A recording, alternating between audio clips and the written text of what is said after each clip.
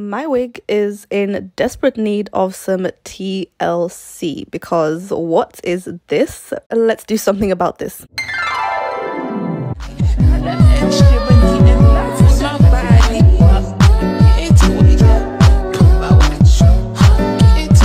Hello guys, welcome back to my channel. Long time no see. I know, did you even notice? I doubt.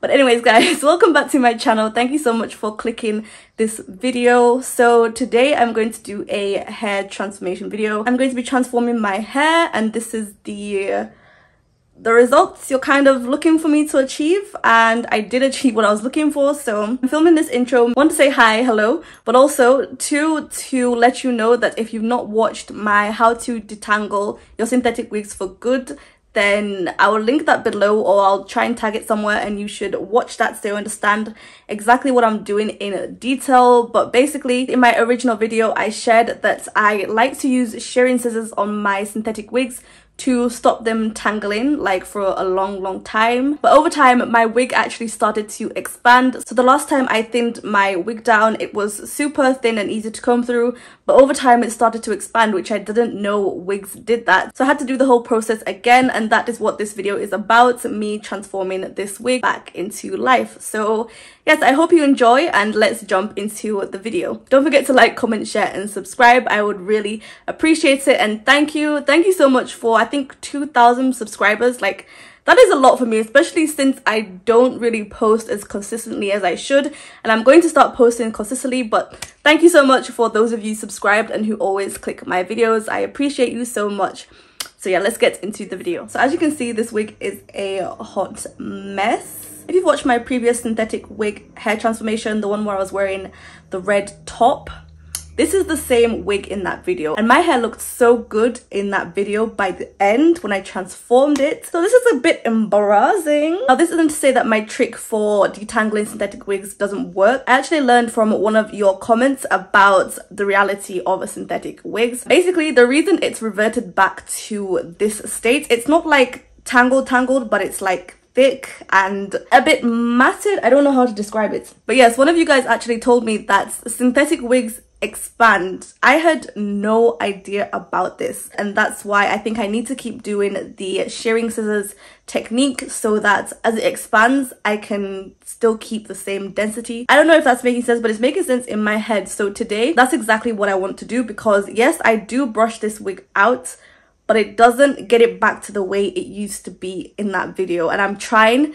my best to revert back to the way it was back then. As you can see, I was going to wash the wig, but to be honest, I feel like washing it in this state is going to make it a bit more worse and a bit harder to brush out. So yeah, I'm gonna do the detangling process and then I'll just wash it another day. This is just like makeup and the glue that is built up, but otherwise the wig itself is still okay. So yeah, let's just get started. Before I even get started on the wig itself, I'm just going to lay down the wig securely on my head, and glue is not enough to do that.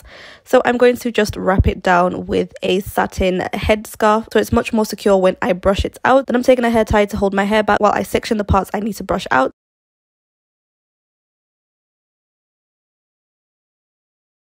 So taking a normal hairbrush, I'm going to section off a relatively thin part of my wig so I can start brushing it out from tip to root. And this is why securing down the wig is very important, because the brushing can get a bit rough. And then here is the key part, guys. I'm going to take shearing scissors or thinning scissors, and then in that section I've just brushed out, I'm going to work maybe 4 or 5 sections, just cutting into the hair with the shearing scissors, and this will cut in layers into the hair strands so that when it brushes out super easy, just the way human hair does. And this is what creates a tangle-free synthetic wig. As I mentioned before, don't forget to check out the original tutorial on how to make your synthetic wigs tangle-free for good. Once I cut my sections with the thinning scissors, I brushed out the excess hair, and you will see excess hair being pulled out, which is good. That means that the shearing scissors have worked, and depending on how much you've cut, the section of hair will feel a little bit more thin, which is exactly what I was looking for, because this wig was way too thick. So once I'm done brushing the hair, I simply just twist that section and then move on to the next, repeating the same exact process.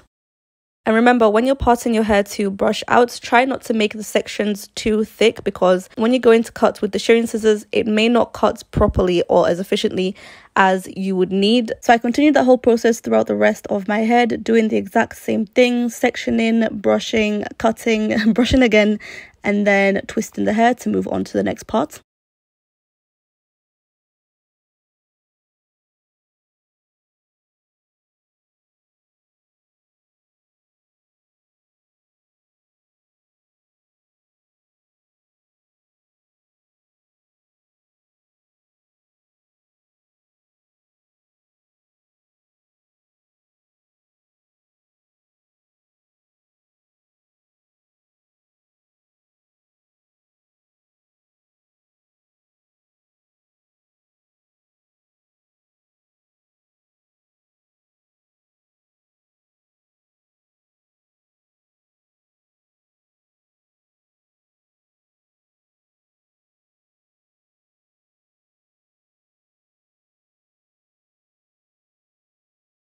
So as you can see here, I am almost done with one half of my head. So I'm just going to finish off the one remaining at the front. And then I did the other half off camera because honestly, I didn't want to bore you with doing the exact same thing. I think you get the main idea of what I'm doing here. I'm literally just thinning the wig. So half of my head is done and I went ahead and did the rest of the wig. And here we are with the full wig completely detangled. I don't know if you can call it detangled or thinned. Okay, so this is what we are working with. I've done the other side and now I'm ready to undo the twists and brush out my hair.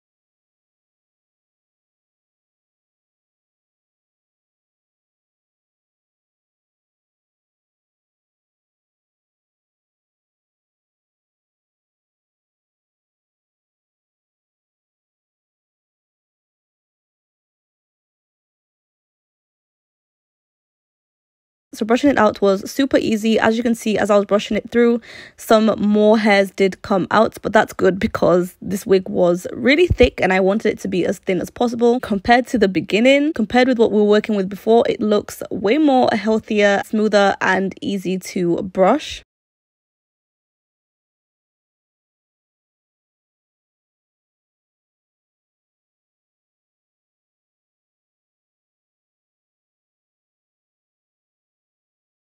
So let's remove this. Okay. I actually want a side part, so yeah, I'm going to glue down the wig and then I'll do the parting stuff. I literally only just used the tiniest amount of got-to-be glue around my edges and not so much on the edge, but more so on my forehead. I mean, my forehead is kind of big, so I have a lot of space to work with, and that's really good because I don't want to put glue directly on my edges. Because I applied the glue around the edges and then sprayed the freeze blast on top of that.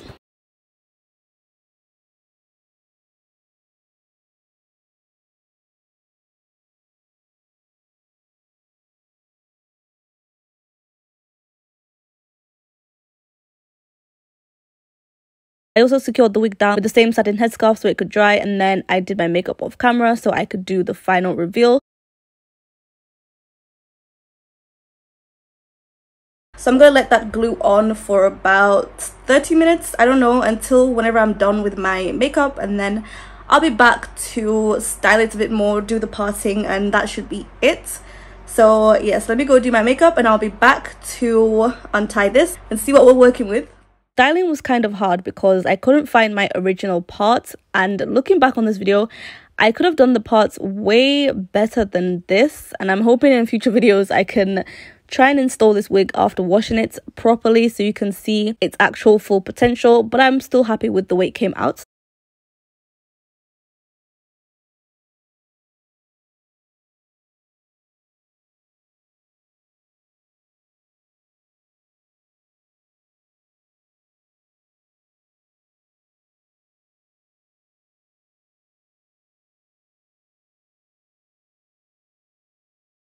I really need to wrap this up because it is so hot right now and this ring light is not helping my situation. But guys, I found my parting, my old parting, and I think I've got the results I was looking for. My wig is less thick and dense. I'll probably do it again because honestly I don't mind having a medium to thin wig. It's much easier to brush out and handle. This wig was just super thick from the moment I bought it and got it out of the box. I think I do need to trim the ends. They're looking a bit underloved, I don't know, but it's maybe affecting the brushing process and just making it not look, you know, to its full potential. I'm pretty much happy with the results. I didn't have to wash the wig. I will wash it someday, but like I didn't have to wash the wig to transform it back into its full potential, which I knew and believed it had. So yes guys, thank you so much for watching this video. I'm not sure what it's going to be called exactly because I just sat here and installed my wig. But anyways guys, thank you so much for watching this video. I really hope it helped you, or it just gave you a few tips and tricks, or gave you motivation to try and revive your old synthetic wigs. And they don't even have to be old, even just like your matted wigs that have been worn a few times and they need a little bit of attention. I hope it's motivated you to do that. My windows are wide open, so there's a really annoying fly that's just come in and it's... Anyways, at least it's coming at the end. I didn't get to film me doing my makeup, but if you'd like a video dedicated to me doing my makeup, then I'd be more than happy to do so. But that's, you know, if you want, or if I just feel like doing it, then I will. But yes guys, thank you so much for watching. Don't forget to like, comment, share and subscribe, and please share this video with anybody who needs help with their synthetic wigs. So that is all from me today guys. I will see you in my next video. Bye.